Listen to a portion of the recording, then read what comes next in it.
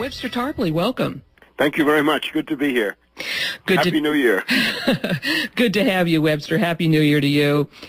Gerald R. Ford, President of the United States from 1974 to 1976, is widely hailed as a national healer, that he woke us from our long national nightmare. Was Gerald Ford a healer? Well, I would say the real message of the Ford administration is he had proclaimed the Constitution works. I would say the lesson is the Constitution does not work. And when he said our long national nightmare is over, I would say no, it was just beginning. In other words, his presidency marked a qualitative increase in the power of a force I call the invisible government. The term is not new with me. It's been kicking around since the 1950s and 1960s. What I mean by it is the idea that the government of the United States is dominated on many issues much of the time from behind the scenes by what amounts to a clique of bankers, a bankers' cabal, mainly embracing Wall Street, the City of London, the financier faction. You can call them the Anglo-American financier faction. They've been around for a good 400 years. Their crimes are legion. And it is this invisible government to which Gerald Ford was a servant, not to the Constitution or anything like that.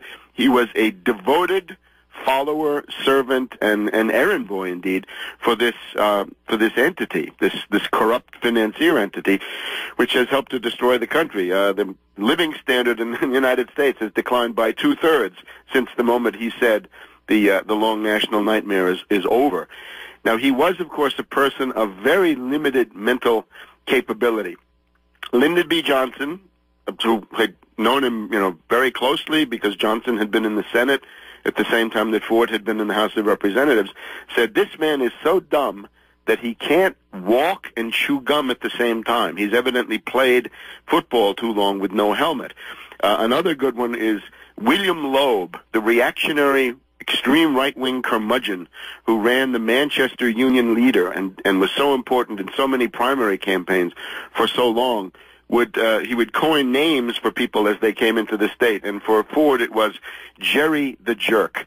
So he's somebody of extremely modest capabilities, but the administration that he led was a turning point in the increased power of this financier cabal over the United States. And this, of course, it's something that builds up to 9/11, that looks back to the Kennedy assassination and a whole series of other things that we can't get into.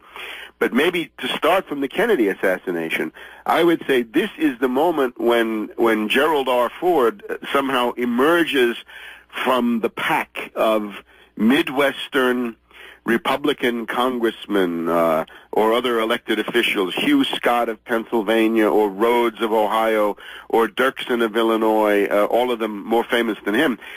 He is chosen in 1964 to be a member of the Warren Commission to investigate the Kennedy assassination. And Gerald Ford, now dying this past December, is the last surviving member of that Warren cover-up commission, even though Senator Arlen Specter was the principal lawyer for the commission. It is he who invented the lunatic theory of the magic bullet, that one bullet can cause 7 wounds and then still be found on a stretcher in relatively pristine condition at Parkland Hospital in Dallas. I would say that what Ford did on the Warren Commission was largely to play the role of filler, of a supernumerary, right? Somebody who was going to raise his hand and approve whatever the more powerful members of the commission wanted. And that essentially meant 2 people, I would say, not so much Warren, former governor of California, former Chief Justice of the Supreme Court, but Allen Dulles is the person who really ran this. And Allen Dulles, of course, these are the fascist pro-Hitler Dulles brothers. John Foster Dulles, Secretary of State for Eisenhower, Allen Dulles, the head of the CIA for all those years. And it's Allen Dulles who superintended a cover-up. And we know, of course, from Joan Mellon's writings that if there's a matrix or locus where the Kennedy assassination was planned and carried out, it's the CIA Operations Directorate. And she's shown this in I think, exhaustive detail in one of her recent books. So Allen Dulles is there to steer the commission away from actually showing that Lee Harvey Oswald was an agent for CIA, FBI, and the U.S. Customs, and into the fields of the magic bullet. The other guy in that commission who merits mention, John J. McCloy, extremely powerful member of the Eastern establishment. Indeed, for some period of time in the 40s, 50s, and maybe into the 60s, the spokesman, the person who articulated in public the views of this bankers clique, and he would take his place with people like, Andrew Mellon, Colonel Stimson, later McGeorge Bundy, George Shultz, James Baker. In our own time, we have a little bit of a difference of opinion in the ruling elite right now. But this is how Gerald Ford got their attention, because he was simply willing to vote up the most absurd lunatic theories, the magic bullet, and the lone assassin theory, the entire Kennedy assassination cover-up. So that then brings us to a little bit beyond this, Watergate, something that starts, as we know, in 1972. Before we speak about Watergate, I did want to ask you, do you know specifically who chose Gerald Ford for the commission, and how did they know how he would operate there? No, I haven't really gone into the details of that. I mean, obviously, you'd have to have Earl Warren would have an important role in it, and I think some of them were chosen in conference with President Johnson, because it was a commission that he created. So, again, Johnson wants to get a commission to investigate the Kennedy assassination, and he chooses a man whom he's already described as so dumb that he couldn't walk and chew gum at the same time. So, not too much zeal for truth. Well, Webster, we were going to move on to Watergate, and as we do, I wanted to ask you, how and why was Gerald Ford selected to be Nixon's new vice president after Spyro Agnew resigned? Could you talk a little bit briefly about what happened to Agnew? Well, the general context of this is Watergate is a coup d'etat. Watergate is not what you think. Watergate is not two crusading journalists, Woodward and Bernstein, working for the lovable curmudgeon Ben Bradley of the Washington Post and fighting the establishment and scooping the New York Times and doing all this crazy stuff. Watergate is a coup d'etat. It's quite evil, as you can see from the results, brought about by this same bankers clique with the help of CIA, FBI, Henry Kissinger, and the rest. And Gerald Ford is essentially a bit player, a walk-on part in this, and it reminds us that simply being president of the United States doesn't really indicate very much that you have special power. You can easily be a puppet, as indeed he was, a puppet of Kissinger, above all, for the most of the time he was in office. Basically, the idea was that at a certain point, you have this move by the banking establishment to change the character of the presidency. And it was the why of Watergate. We can go through a number of things before we get to this. One reason that Nixon was brought down was because Nixon had liquidated the Bretton Woods system, the only monetary system the world had, and indeed the most successful monetary system in the history of the world, which had been wantonly destroyed by Nixon on August 15th, 1971. It's a date that I would stress. It is the turning point in all of our lives. Anybody who's lived back to that time should mark that as the time when things go from improvement and progress towards pessimism, decline of the labor movement, decline of living standards, and so forth. It's intimately bound up with the fact that the monetary system was junked by Nixon and his advisors, Connolly, Greenspan, and a bunch of others, Arthur Burns at the Federal Reserve.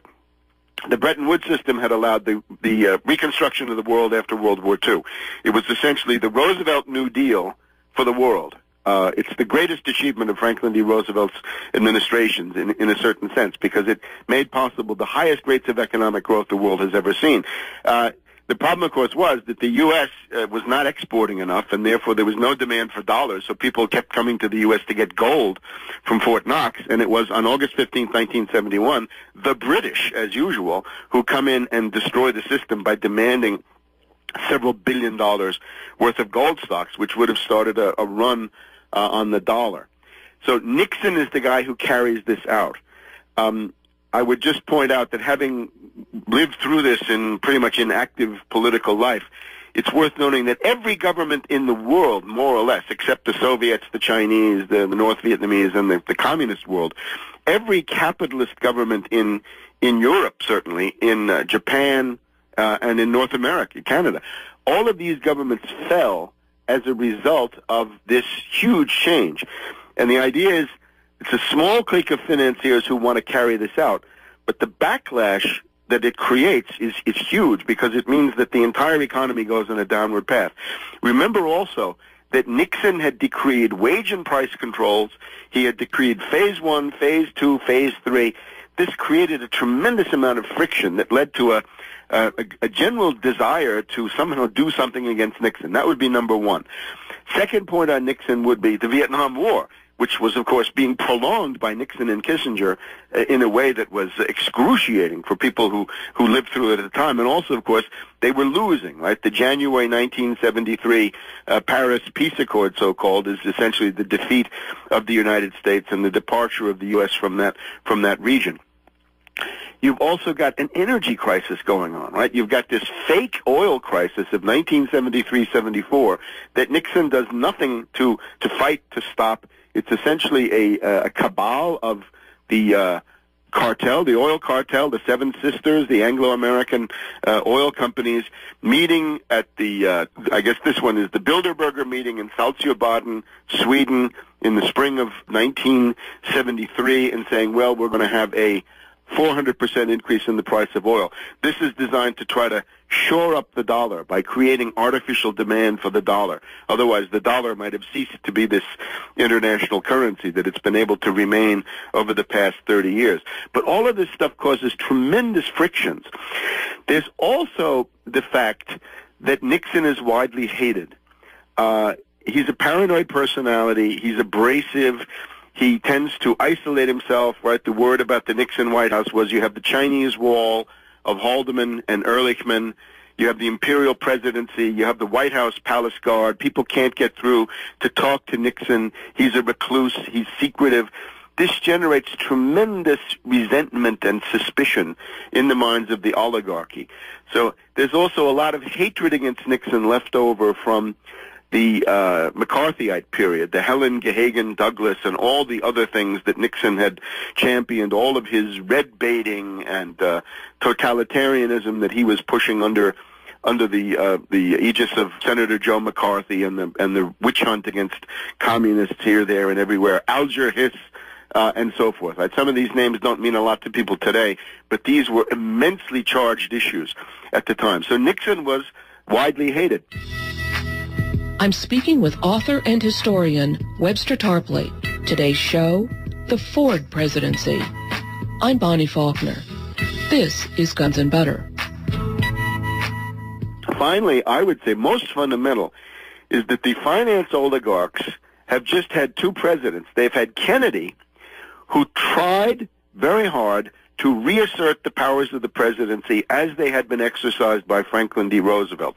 Generally speaking, the only president after Lincoln who really exercises the power of the presidency, who you can really say is president of the United States, is Roosevelt, but Franklin. But then Kennedy attempts to return to these methods. And, of course, the oligarchy at that point says, well, we'll never allow another real president of the United States.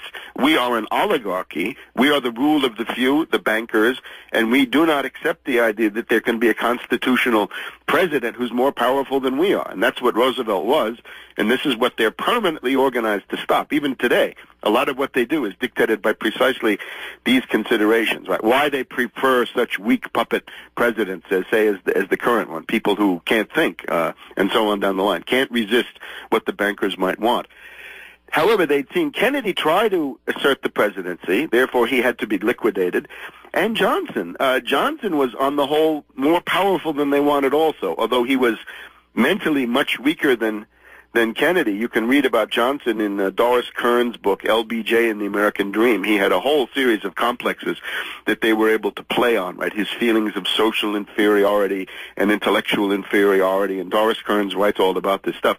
But nevertheless, the fact that Johnson had been so powerful as the majority leader of the Senate, in a Democratic Senate, and then moving on to become the president, this gave him a certain amount of control over the legislative and executive branches that was too much. So Johnson had to be ushered out. And then you get this period of Nixon. And Nixon, with his paranoia, seems to excite fears that there's going to be another imperial presidency. Probably more appearance than reality behind that.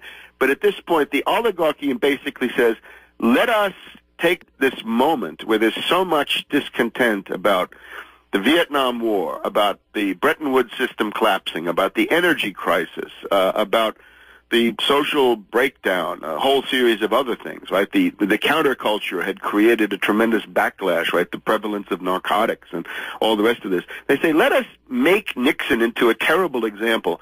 Let us destroy him, and let us use that to permanently weaken not just the presidency, because they wanted to weaken the presidency, but let's weaken the Congress, too. Let's subject the congressional committee system to a watergating process, which we can then use to assert more and more financier control over the government. Because I think you can see this aspect in Watergate as it plays out over just a few more years, perhaps, than the mid-'70s. So this is what they do. And the idea with it is something like this. It starts with leaks. We just had some leaks, right? You saw the leak of the Maliki Memorandum, the leak of Rumsfeld's farewell snowflake. Whenever you have leaks, you have to wonder what's going on. Is the overthrow of the president going to be prepared? In the case of Nixon, the leak is the leak of the Pentagon Papers in the summer of 1971, I guess it is, which is essentially a bunch of secrets that are not secrets. Anybody who had been reading Le Monde or any competent European paper knew all this stuff. There was nothing in the Pentagon Papers that was really new. But it was an occasion when the Pentagon Papers were leaked and the New York Times published them and the Boston Globe and the Washington Post, and the whole establishment came out to support the leaking of these papers by Daniel Ellsberg, a nuclear targeting planner of the Rand Corporation, not an innocent babe, I'm sure, but rather somebody playing an assigned part. At this point, Kissinger is able to go to Nixon and play on his paranoia, saying to him something like, Mr. President, these leaks are killing us. We can't have a competent government if we've got the leaks of all of these important documents. And there was not just the Pentagon Papers, but also a crisis between India and Pakistan in those same years, the so-called Tilt crisis, where Nixon wanted to support Pakistan as part of the China card, but much of the State Department was actually supporting India. And there were leaks in there. There was stuff with Jack Anderson and so forth, right? Source Eggnog, now known as Brit Hume of Fox News, comes out of all this. So what happens is Kissinger goes to Nixon. He says, look, there are all these leaks. We've got to do something about it. We've got to create a special secret police in the White House to fight the leaks. These are the plumbers. Who gets to be a member of the plumbers? Well, the most notorious CIA covert operative of the Cold War, Howard Hunt, the guy who overthrew the government of Guatemala and committed God knows what other crimes, attempts to kill Castro, possible role in the Kennedy assassination, and so forth and so on. And Gordon Liddy, a member of the FBI, who's got Nazi sympathies. He's got all kinds of Germanic race theories going through his head and so forth, and a group of others. So that's the group that is created. And, of course, they go and run wild. They go and break into the Watergate building, the offices of the Democratic National Committee, not once, not twice, but 3 times, 4 times, until they get caught. Because the goal is to get caught and then implicate Nixon in a cover-up. And that's pretty much how it goes. From then on, you get people revealing in the course of hearings that there's a secret White House taping system, the Butterfield revelations. You've got John Dean, another person playing an assigned role, I think, again, not a fighter for democracy and the purity of the Constitution, but somebody who's working for the powers that be. And the powers that be, of course, are not Nixon, but Wall Street, London, people like this.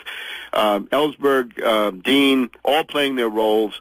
And, of course, Nixon playing his role, too, and manipulated in this paranoia. And the interesting one is, the smoking gun tape, the tape which, when revealed in August of 1974, forces Nixon to resign almost immediately. The idea there is that he says there's a group of Texans that have been funneling money illegally to the committee to reelect the president. And he says, well, those Texans will have to testify so and so and so and this, that, and the other thing, and we'll tell the FBI that it's a CIA operation and we'll shut them down this way. The interesting thing here is that the group of Texans that he's referring to includes George H.W. Bush, Bush the elder, Bush the 41st president of the United States. So that is what brings down Nixon. So the idea is it's a complicated process of coup d'etat that takes a couple of years. If Nixon had been smarter, he could have fought back. Now, the relevance of all this to Gerald Ford is simply this. When they talk about the pardon that Ford gave Nixon, right, but people remember, you know, the television is reminding us, oh, Ford was a great guy. He wanted to heal the country. Let's put an end to all of this divisive contention, and let's not drag poor Nixon with phlebitis in front of the magistrates and, you know, have him in the prisoner's dock. You know, he has suffered enough. And then poor Pat and all the rest of this. This is, of course, a lot of malarkey. The issue is that if Nixon had been put with his back to the wall and had to mount a legal defense, the legal defense would most likely have included the fact that there had been a conspiracy to have a coup d'etat against the elected president of the United States, because that is what had happened, quite independent of, you know, the obvious, animus that everybody has against Nixon as a villain and all the rest of it, which I share. But you got to have the clarity of seeing that the main issue is that Nixon is being overthrown by this group.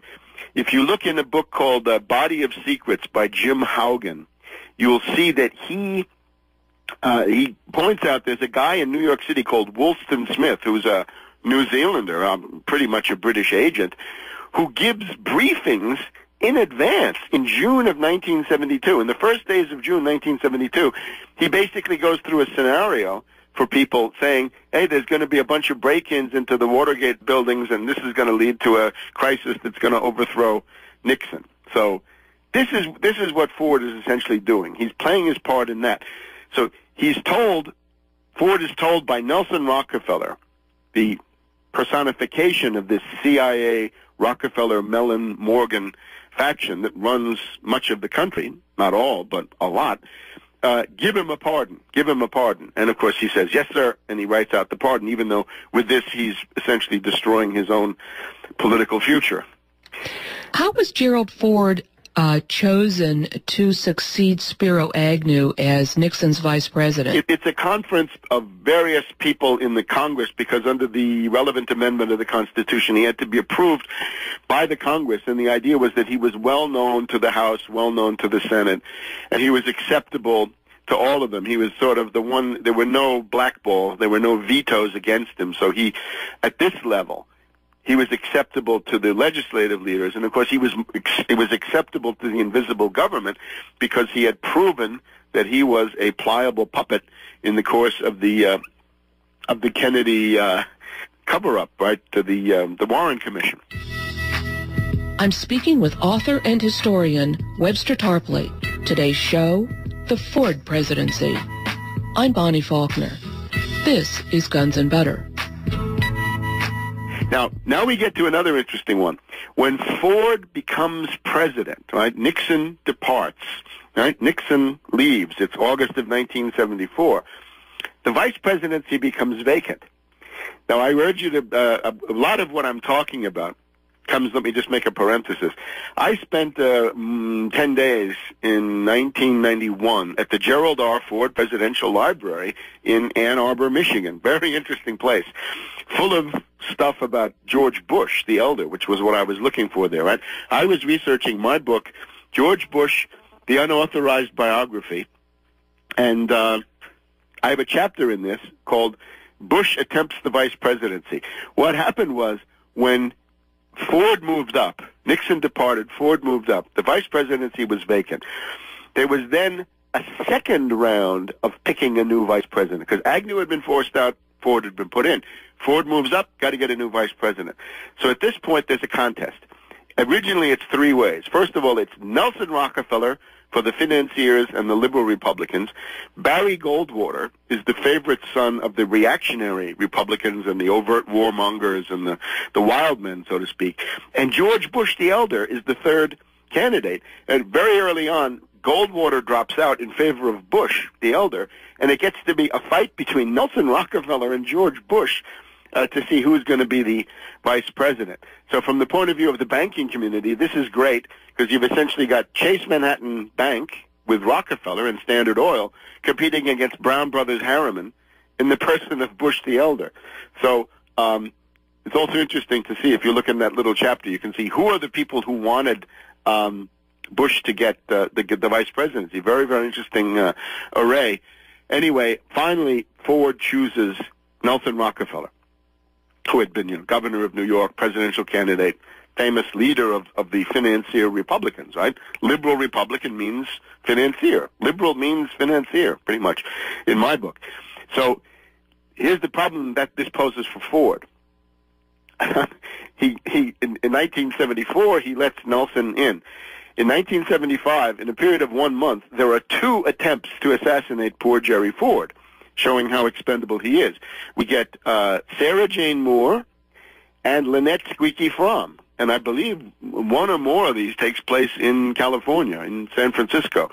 And the news reports are full of the fact, the bullet holes are still visible in the front of the hotel where this all happened. The problem with this is, though, you have 2 attempts to assassinate the President of the United States in 1 month. Now, the usual theory, of course, is, it's just another one of those lone assassins. But what happens when you have 2 lone assassins?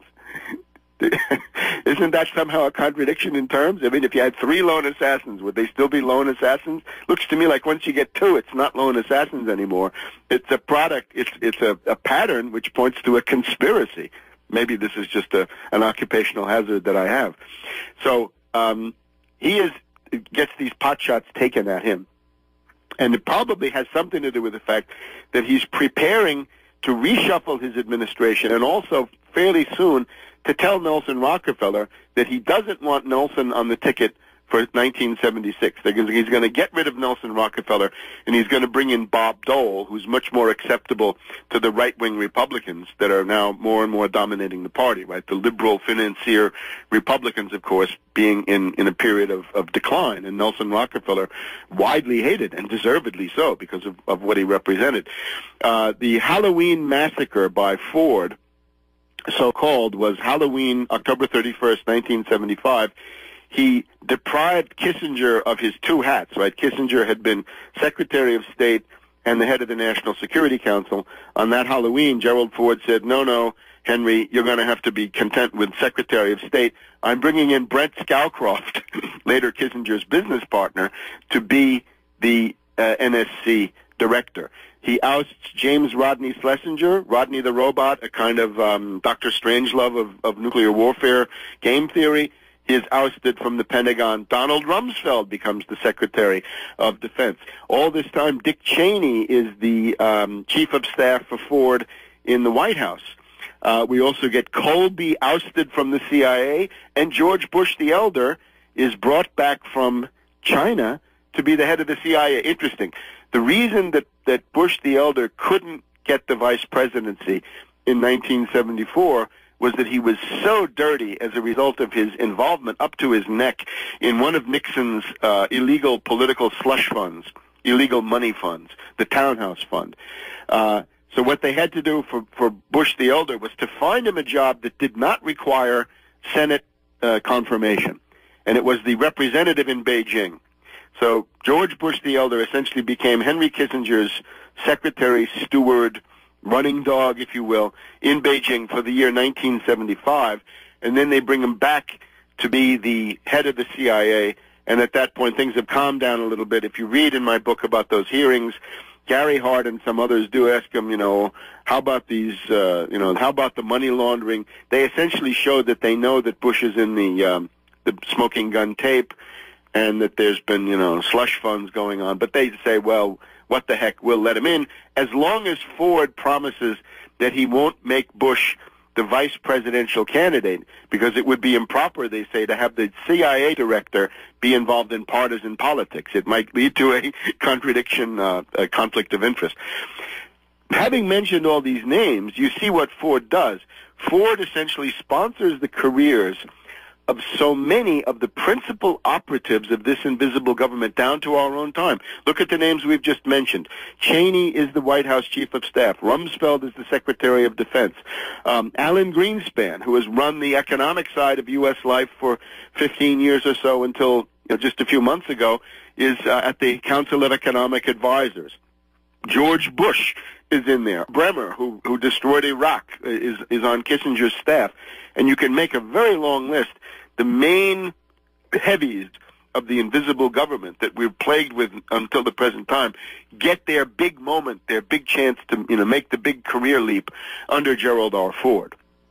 Yes, I noticed when I saw the pictures in the newspaper of Gerald Ford's memorial service and the people attending, it was all the same people that were in his administration that are in the administration now. It's essentially a permanent bureaucracy. It's a revolving door, right? Every time a Republican gets reelected, these same discredited, failed bureaucrats come back. But let's see how Ford was essentially gotten rid of. Now we're in 1976. Times have changed. The demands of the finance oligarchs are even greater than they were in 1974 or 1975, because it's a tremendous world crisis going on in the background. Remember, the dollar is in danger of losing its status as the principal currency. The Vietnam War has been lost, right? We've had the fall of Saigon to the North Vietnamese right in the middle of Ford. We've got all of this, huge upheaval going on.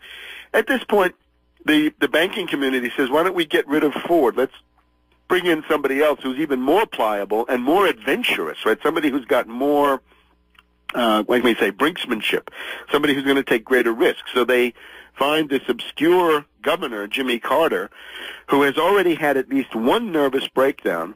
This is what Carter describes as his born-again experience. But in one of his earlier runs for governor of Georgia, he had lost the election, had a nervous breakdown after that, called that his born-again experience, and was therefore then acceptable to the establishment, right? They like to have people who've got a certain history of psychological problems. For example, for Gerald R. Ford, it's that he's an orphan, right? He's separated from his original parents at a very early age. And to the banking community, that is a sign that somebody's sense of identity may be weaker. In the case of Carter, it's that he's had this nervous breakdown. So we have, in the spring of 1976, I guess it is, or late 75, a meeting of the Trilateral Commission in Kyoto, Japan, where Jimmy Carter, governor of Georgia, little known, is introduced by Gianni Agnelli of Fiat, the Italian automobile company, to this group of international bankers and globalists, saying, ladies and gentlemen, here's the next president of the United States. It's going to be Jimmy Carter. Why do they want him? Because Carter is willing to do two things. He's willing to turn the government of the United States over to two individuals. One is Volcker, who is going to take over the Federal Reserve. He's going to raise interest rates to 22%, the highest since Jesus Christ, as Helmut Schmidt of Germany pointed out. And he's also going to turn foreign policy over to Zbigniew Brzezinski, who is a dangerous adventurer against the Soviets, and he remains that to this day. He's a Polish petty nobleman with British intelligence background through Canada, who's got this tremendous animus against the Soviets. And they feel that they want to do something ambitious in order to redress the fact that the U.S. is so obviously defeated in Saigon in 1975. They're thinking about, going on to a confrontation track against the Soviets and having a confrontation cabinet chosen by Carter. And Brzezinski would be the key guy at the National Security Council. So we get to the 1976 election, and I lived through this. The interesting thing about the 1976 election is Ford won the election. Ford won. Carter was defeated. The reason that Ford was not able to have a second term was that Carter, the machine supporting Carter, carried out massive vote fraud in New York City, New York State in general, and in Ohio. If you go back, a Republican Party official, Fioravante Perotta in Manhattan, on the night of the election, went to court to get the voting machines seized as a prelude to trying to figure out, how this vote fraud had come about. And in Ohio, the same thing. On the morning of Election Day, Walter Mondale, the candidate for vice president with Carter, said, "Vote early, vote often." And that's exactly what they did. They bussed people back and forth between Ohio, Kentucky, Indiana. There's some people voted in all three states and so forth. And it was simply, it was a massive vote fraud. It was so massive that it became obvious to Ford in the White House that he had been the victim of vote fraud. Now the question is, what's he going to do? At this point, we have to remember that he has the pathetic figure of Betty Ford, who by this time is she's an alcoholic, she's a substance abuser, right? She's later going to go on to this, meritorious humanitarian project of founding the Betty Ford Clinic to try to help people who have these problems, which are common in society. But the problem is when you get to the apex of power and you've got these weaknesses, you can then be played on. It becomes a vulnerability. The vulnerability was exploited by a person we haven't mentioned yet. We've mentioned that Nelson Rockefeller is the vice president in the White House with Ford, representing CIA, Rockefeller, Chase Manhattan Bank, the oil cartel, you name it. But Rockefeller's second wife now, Happy Rockefeller, is the operative. Happy Rockefeller goes to Betty Ford and reasons with her that the presidency is not worth it, that she really doesn't enjoy the life in the White House. There's too much stress, too much pressure. It's obviously causing a terrible toll on her. And essentially, Happy convinces Betty that if Jerry fights the vote fraud, he'll be throwing his legacy away. The reasoning is, Jerry's legacy is that he healed the country after Watergate and brought us back to calm political life. But if you go out and fight vote fraud, if you accuse Carter Mondale of masterminding vote fraud, then you reopen all the terrible wounds. So it's better to capitulate. It's better to go gracefully into the night and not fight the vote fraud, even though it could have been done. And some of this stuff was actually proven in court by people who were concerned about the integrity of the election. But since Ford was not fighting, there was nothing that could be done. So this has been what happened. And of course, Ford is smart enough to realize that if Happy Rockefeller is telling Betty this is Nelson, and therefore this is the banking community that has more Lynette Squeaky Fromms and more Sarah Jane Moores in the background, so he better do it. And that's how we get the disastrous Carter administration. I hasten to point out, I think Carter in the last couple of years, especially in the last 6 months or so, has done many, many good and useful things. But we have to hold on also to the fact that the Carter presidency was a disaster and that he was pre-programmed with these people like Volcker and Brzezinski and the Trilateral Commission expressing, a new wave of policy coming out of the banking community. So that's the end of the Ford presidency. I'm speaking with author and historian Webster Tarpley. Today's show, the Ford presidency. I'm Bonnie Faulkner. This is Guns and Butter. Now, there's one last thing that I think is worth discussing, and this would be the co-presidency. That is the flurry of interest in the summer of 1980 that Gerald Ford might now run for vice president as the number 2 man on a ticket led by Ronald Reagan, right? Ford had been sparring with Reagan, right? Ford is obviously a liberal financier Republican. Reagan is somebody who is slightly different in his cultural background, really not important, but, they're fighting also about careers, right? The personal rivalry, ambition, and all the rest of it. By the time we get to 1980, we have a situation where the establishment, the bankers, are willing to accept Reagan as president, but they want a financier agent as vice president, and that's going to be George H.W. Bush. Bush the elder, father of the current tenant of the White House. The problem now is that Reagan hates Bush. Reagan is deeply convinced that Bush is not qualified to be president, that he's mentally unstable, immature, politically stupid, and so forth. How did he get this, right? Because Reagan, of course, is not an eagle. Reagan is somebody also of limited mental equipment in the same way that Ford has been. The scene, however, is that Reagan sees it all acted out in front of him. In New Hampshire, you can look at my book again, George Bush, The Unauthorized Biography, the Campaign 1980 chapter. We're talking now about the Nashua Telegraph debate of February 1980. Now, people may remember this. This is the one where Reagan's, the moderator says, "Turn off Governor Reagan's microphone." And Reagan says, "I'm paying for this microphone, Mr. Green." Right? People remember these exchanges.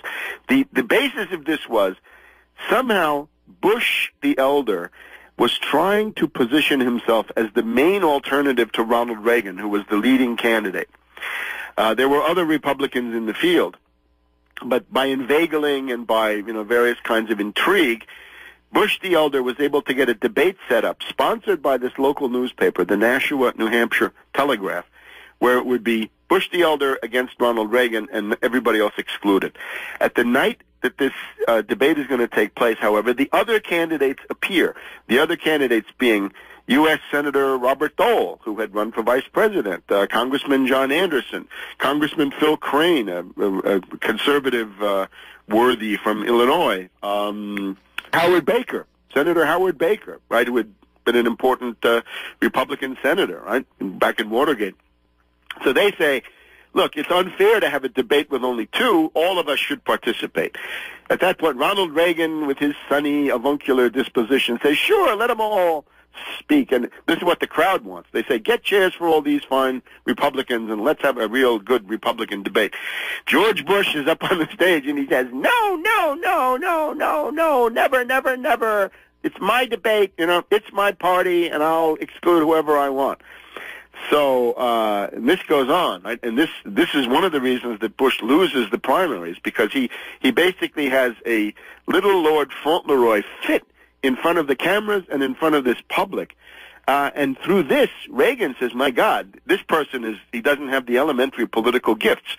Any smart Paul would say, sure, I have to bow to the inevitable and make my image, intact as much as I can.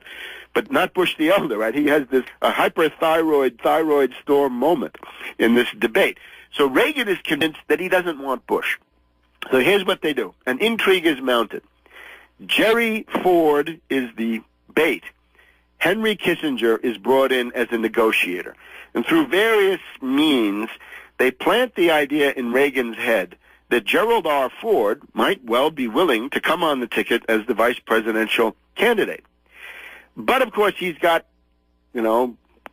conditions, right? He wants to get certain things for himself. He wants to control foreign policy. He wants to have Henry Kissinger as Secretary of State again. He wants to have Alan Greenspan as Secretary of the Treasury, bringing on this whole crew of discredited, invisible government characters from his own administration. Basically wants to pack the Reagan administration, which is a different sociological group, with these same, liberal New York banking types.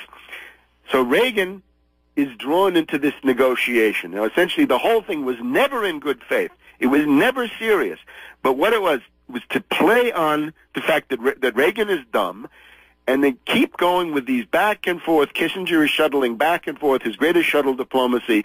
They bring new conditions to Reagan. They take Reagan's responses back to Ford, back to Reagan, back to Ford, and all of a sudden, it's the night at the convention where Reagan has got to name a vice presidential candidate. And at this point, Ford drops out. He says, well, I don't think we'll be able to do this. I guess I better take myself out of contention. At this point, Reagan has about 2 or 3 hours left, and he's got to name a vice president. It's time. And if he doesn't do it, he looks like a fool, right? He looks like somebody who can't face, the first big choice of running for president. Who's the vice president? So at that point, he picks up the phone and he calls Bush. He says, George, would you like to come on the ticket? I'd be honored, Governor, and that's it.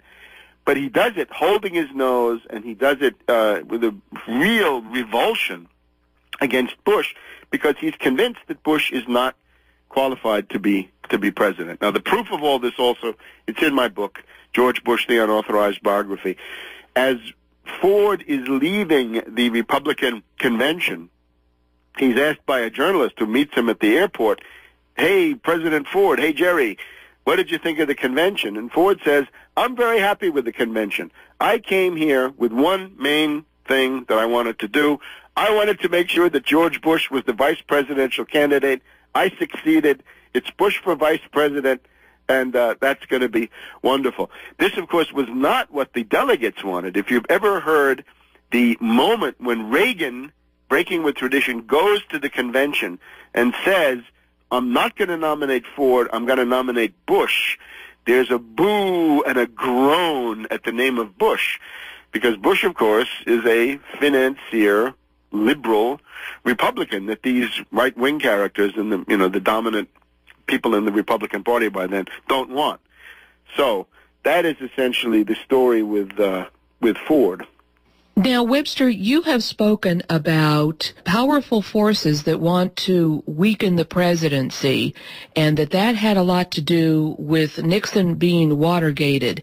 But do you think it would be more correct to say that they wanted a weakened president as the individual rather than a weakened office of the presidency? Well, I think you can find, if you compare it, say, to the some of these things get into comparisons that are complex, but if you look at Andrew Johnson's impeachment but then non-conviction, you would have to say that the presidents coming after Johnson, people like Grant and Arthur and people like this, it's a very weak phase of the presidency. In other words, an attempted impeachment tends to set up a presidency which is permanently weakened. And I would say the same thing concerning Clinton, that the Clinton impeachment certainly weakened Clinton. It made it possible, for example, for Al Gore to begin the bombing of Serbia in the spring of 1999, really without much reference to Clinton. It was really a decision by an oligarchy, right? That is to say, by the so-called Principals Committee. You can read about this in my book, 9/11 Synthetic Terror, Made in USA. When it came to bombing Serbia, Clinton was very ambivalent. Gore wanted it. This was the British geopolitical line, was let's bomb Serbia. But the group that put it through was not just Gore. It was Madeleine Albright. It was Secretary of Defense William Cohen, General Hugh Shelton, Richard Clark, the darling of the 9/11 Commission, and a few others. But there was essentially this thing called the Principals Committee that took power. So for the 1999-2000, power in the United States was not in the hands of Clinton. He had mortgaged his presidency very much to allow this to happen, to stay in office, and it was essentially the Principals Committee that ran the country. And I would say even today, the presidency is permanently weakened. Look at Bush. This is not a strong president. For example, if the oil cartel decides that gasoline is going to cost $3.50 a gallon, they can do it because they're more powerful than the United States with a weak president like Bush. Again, as I try to write in my Bush bio, the model of a Bush presidency is a weak, passive executive who has no program except to take power and give jobs and money to cronies. A weak, passive president who sits in the Oval Office and waits for his handlers to come and tell him what it is that he must do.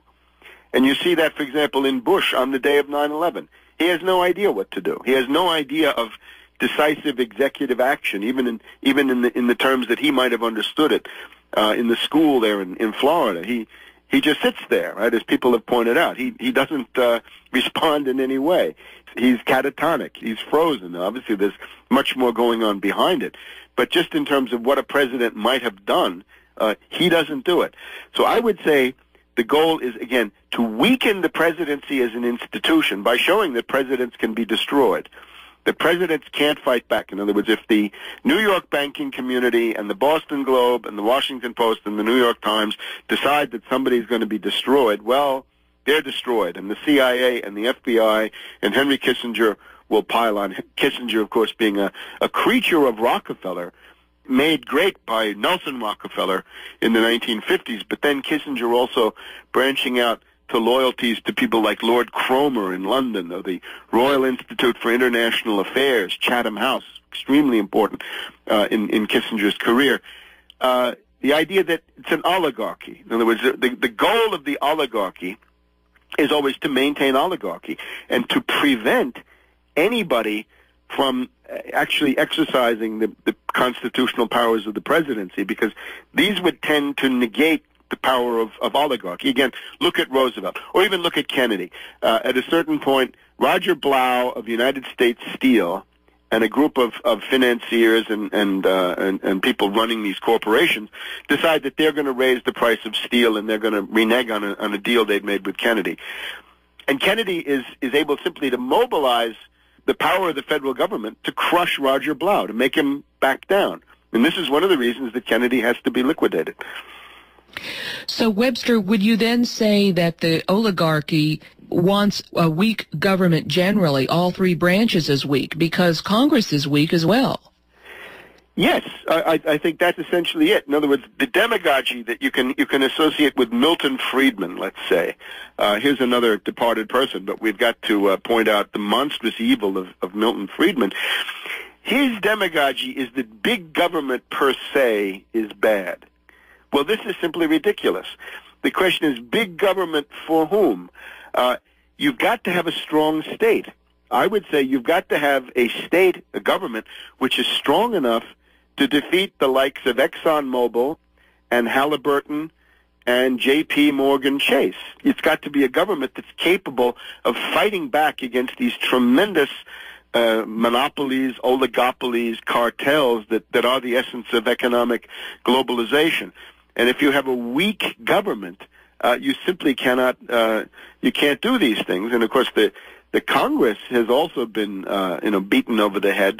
9/11 is really the key to all of this in our own time. It's essentially that there's a network inside the institutions of the United States. Again, I call it the invisible government. In this case, we're talking about the action arm of the invisible government. We're talking about, in the 1963 case with Kennedy, it's the CIA Operations Directorate and its allies. Now, a lot of that has been privatized, so you're talking essentially about a rogue network that exists inside the Department of Defense, the CIA, the Special Forces Command, the National Security Council, NSA, DIA, the Treasury, you name it. It's all through there.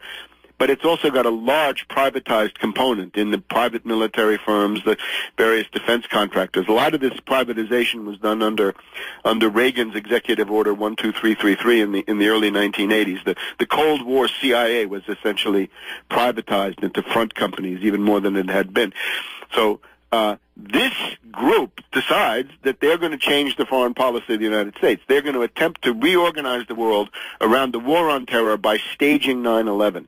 Using their patsies, their Al-Qaeda, Atta, bin Laden, the rest of these people as boogeymen, running the stuff through military drills of the Pentagon and these private military firms, and then bringing about this stuff. And at that point, the Congress has basically ceased to exist. But it's also the presidency. Bush is president today because he eagerly rushed to capitulate to this unconstitutional coup d'etat that was 9/11. In other words, he's there as the spokesman for the coup group. He's not president of the United States in any meaningful sense. He's simply the person who was allowed to stay on, right? He was an expendable puppet on 9/11. He knew it, and he did everything he could to show that he was going to go along with what was happening in the same way that Gerald Ford could see that there was a coup d'etat against Nixon and decided to become part of it and to become a beneficiary of it. Webster Tarpley, thank you very much. Oh, my pleasure always, and Happy New Year. Happy 2007. I think it'll be a year of convulsions and cataclysms, but I hope it's a happy one anyway.